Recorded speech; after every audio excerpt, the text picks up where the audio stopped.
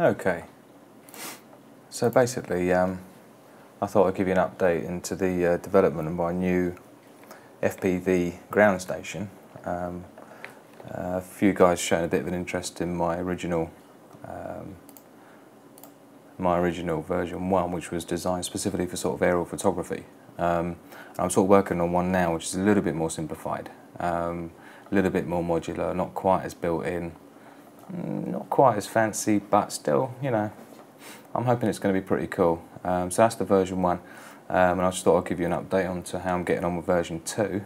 So at the moment I'm sort of working on the panel layouts and stuff, which are going to be CNC machined from basically perspex, which is like matte coated see-through perspex, and on the back it has like a black sort of layer which is sort of machined out.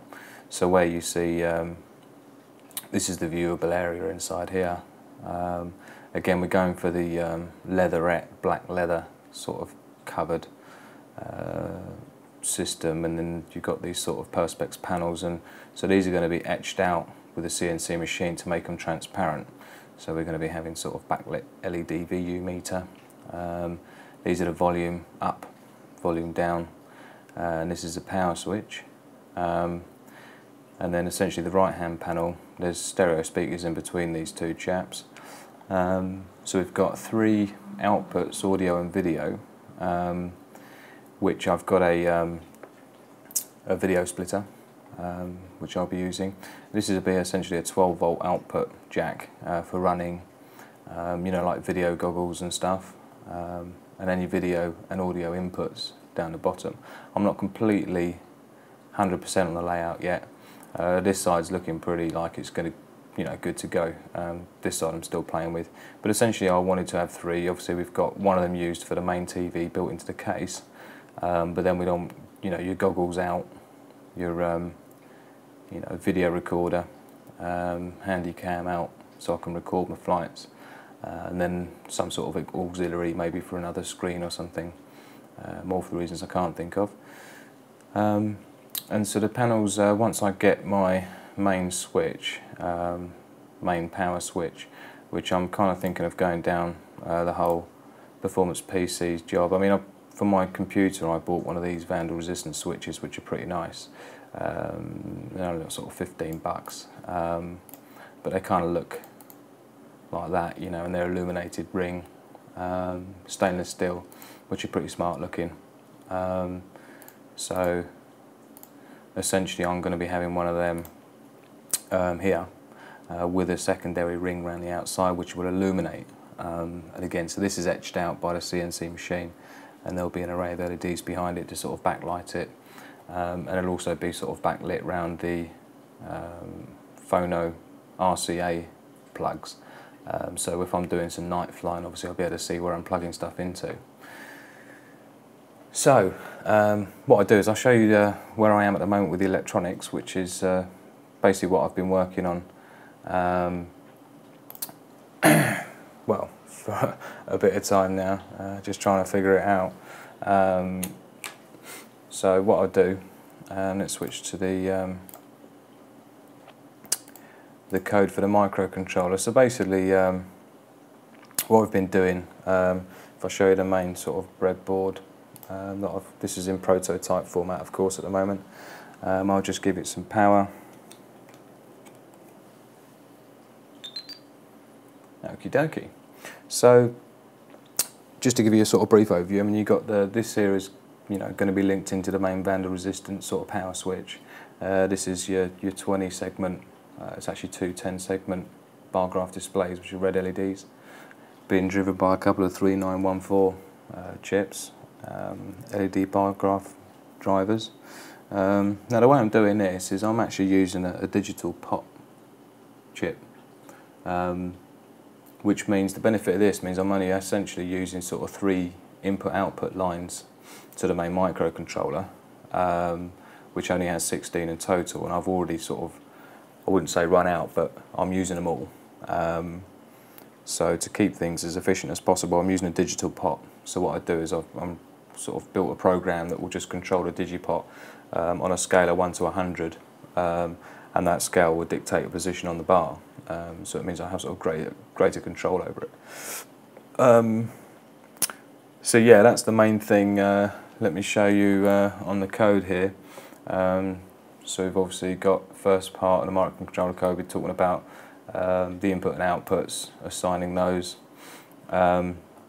setting up the variables and stuff, usual routine. And you can see, I mean, it's a reasonable bit of code I've had to write for this, funnily enough, but you know, it's all good fun. So right here we've got a battery checking code, yeah, where we just basically convert an RC time function into an actual voltage, which is like 1220 here is a variable I've set up so I can control the voltage within the program, just to sort of save me having to use a variable voltage supply to test various voltages. But to give you an example, if we flick back to the prototype here, if we when we want to boot it up, we just press and hold.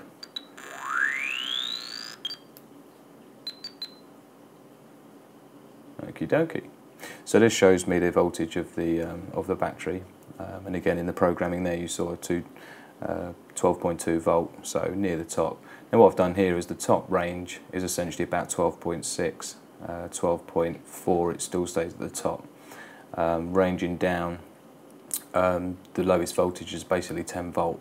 I don't tend to like going below 11 volt personally for a 3S LiPo cell.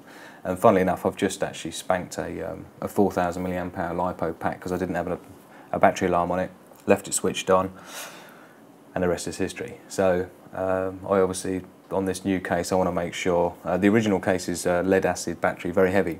So I've got a 5,000 milliamp hour battery this time, and obviously I want to make sure it's kept in good condition. So to illustrate the, I suppose first of all the battery function, flip back to the code. If I make this, for example, let's say 11 volt, just download that to the microcontroller. Okay, and we'll boot her up. Now the thing about this switch is I wanted to make it so it's quite reliable, and you know, well, more importantly, I don't want to be turning it on by accident or turning it off by accident. So if I just sort of press the switch, it won't fully boot up, yeah? So it relies on me sort of forcibly holding it down until it boots up. Okay, so we're down to about 11 volt now, and you'll see the sort of bar graph display showing about a midway point. And it gives me a little warning routine, basically, so I know the batteries are starting to get a bit low. It's about every 10-15 seconds or so. And then this LED here is basically the, you know, like the ring around the power switch, which just flashes to draw me attention to the fact the batteries are getting a bit low. So what I do is I flick back there. Let's say we go below sort of 11 volt, we go to about sort of 1060. So bear in mind that's about 10.6 volt. Yeah, we'll just download that to the microcontroller.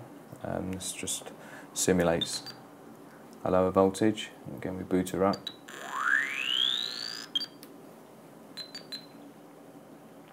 And she's in. So obviously the power to the TV gets turned on at this point. And you can see you've got your tone there for the battery getting low. Does it a little bit more frequently as well. Starting to get a little bit more anxious. And then finally, you know, essentially once we start going below the sort of 10.4, 10 volt mark, you know, we're getting a bit danger zone. So we'll give it 10.2 volt just for a laugh. Download that. Slightly different routine, but again, it needs to sort of be able to draw my attention a bit more.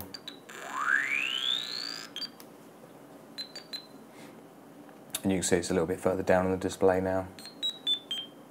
A little bit more of an annoying tone. And you'll see here as well, we've got the main power ring light is flashing a little bit more consistently.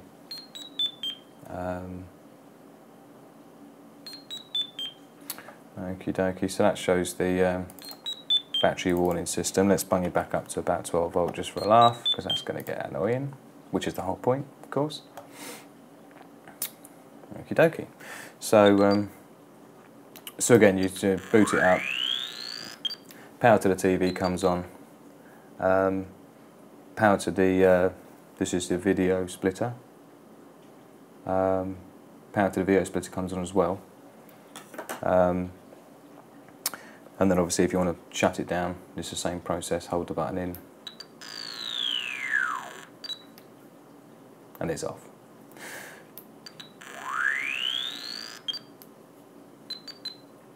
So, the other thing I've been working on as well is the, because I've got an audio amplifier built into the case, which I'll show you in a different video when I get around to getting some of the rest of the bits of the case done. I don't want to show it as it is at the moment, it doesn't look sexy enough. But yeah, I've got an audio amplifier chip running, and rather than using like a normal, you know, sort of potentiometer dial, which is a bit annoying, you know, because it gets knocked, it gets moved, I thought I'd work on trying to sort of figure out a subroutine to do digital volume control. So that's what these chaps are here, where you can see you've got an arrow tone. So to turn the audio on, you hold both the volume buttons down. You'll see here you've got your blue light that sort of symbolises the power. And I think what I'll also do at this point is if I turn the lights off, because I've also got, you see here, it's like a light sensor, yeah? Because the panels are going to be backlit. So what I do is I turn the light off, and we'll see how that works.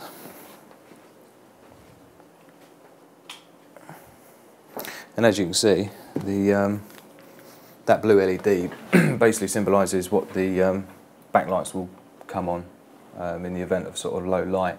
So if the sun starts setting, or if I'm feeling brave, I'm going to do a night flight, for example, on FPV, then obviously I can see what's going on the case and where I'm plugging stuff in. So yeah, with the volume here, we've got up and down.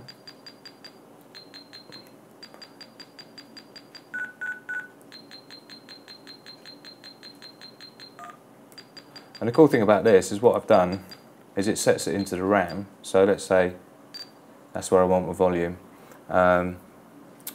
You know, obviously next time I boot the system up, it's going to remember where my volume is. So I'll turn the audio off, and when I turn the audio back on, obviously it'll remember my audio setting, yeah, where I like to have the volume. And it's nice because it means I'm sort of keeping, sort of limiting the number of sort of moving parts, if you like, to run out. Keep it as reliable as possible, and it works really, really well. I'm quite happy with that. And the cool thing is obviously switching the display from, you know, showing you your voltage level to the volume level, and obviously it will switch back again, back to the voltage level. So yeah, I'm pretty happy with that at the moment. It's working really well. Obviously the next challenge is to get it you know, soldered up basically into some sort of strip board format, which I've started on that already. What I do is I just flick the lights back on, so we can have a better look. Yeah, so I've got a, this is what I've basically started on today. These are for the two 3914 bar graph display drivers. I soldered that up today, which is nice. And obviously this header pin will go into the top board, which will hold the LED bar graphs. So it's reasonably neat and tidy. And obviously once I've sort of got these things onto strip board, then I can start clearing off some of my breadboard and playing around with some other ideas. I mean, you've got things like this. This chip here, by the way, is a 74 HC04, which is all it is like inverter, a buffered inverter, yeah. So you'll notice here the volume button, as this LED turns on, this one turns off. So similar as that, that's all it does, yeah. But the idea is obviously where I've got me, sort of back to the view here, where we've got your volume controls up and down. This ring will be lit up, let's say green, it will probably be white because the audio sockets are white for the audio, and then when you press it, it will go red or something like that, you know. I've not quite figured that out yet, the colours and things, but obviously once I've got these panels cut, I can sort of shine some lights behind it and see what looks the coolest. I'm going to have some text in here, like vol up and vol down or something like that maybe. So I think it should look pretty cool. Yeah, in terms of the actual code structure, I mean, the problem is, I mean, like, I've had to strip out quite a lot of stuff actually, because you can see the memory map here, look. Yeah, so basically this is the area I've got free for code, yeah. This is what I filled up already. So I've already had to strip out a couple of subroutines. I was getting a little bit too fancy for my own good, to be honest. Like here's the alarm danger routine, for example, that it goes through. And essentially what I've done here, like I said before, I've sort of I've used the Digipop digital potentiometer, basically, where by sort of creating a subroutine for that, I can just, you know, select any bar on the display I want by just setting a V position from 0 to 100 increments of 5, obviously, because there's 20 LEDs. Here's the check the light routine, just checks out the photoresistor, sees if it's between 58 and less than 40, and it'll switch the lights on or not. And here's your volume set routine. Once you've done your volume up and volume down, of course, it will sort of sit there and see if you're going to make any more changes for a bit. If not, it will go and store into the EEPROM, yeah, the volume setting. You know, the mute function, unmute, which is basically just turning the audio power on and off. And here's the routine, just basically checks the volume buttons themselves. There's the power button, decide where we're going to go. This is your power down routine. See there, which is like, you know, the bit where it goes. This is basically set up a scan loop to 100 to 1, and then we just reduce it every time we come down. We do a little sort of mathematical function here to exponentially reduce the frequency of the speaker by X to give you the sort of sound. You know, pretty straightforward stuff really. The power up routine, similar thing but in reverse, depending on which way you look at it. This is mode 1, which is basically on. This is the standby mode. There's a few little bits and pieces to sort of work out. I mean, I'm thinking maybe I should be able to see the voltage as soon as I open the case up. And the entire power is triggered by, you know, being able to just open the lid, and there's a little micro switch inside which gets triggered and starts up the power for the microcontroller and stuff. And then obviously the microcontroller controls the power for the TV and things, which is nicer because you've got more control. Like, for example, if the battery falls below a particular point and it goes into alarm battery danger mode, it will basically turn off all the backlights, yeah, if you've got the night lights on, just to save a bit more power, and turn off the audio as well, so that we're only doing your main stuff. So that's about as far as I've got so far, and I can't get the panels cut until I get my Vandal-Resistant switch in there to see sort of exactly what size it needs to be cut out, and I just need to finish off sort of figuring out exactly the layout of this and what text I'm going to have on it, if any. So yeah, in the meantime, I've got a few little things to touch up, but basically I'm sort of happy how it's going to look and work and, you know, sound and stuff, so cool. So keep in touch, and I'll catch up with you guys soon. Cheers.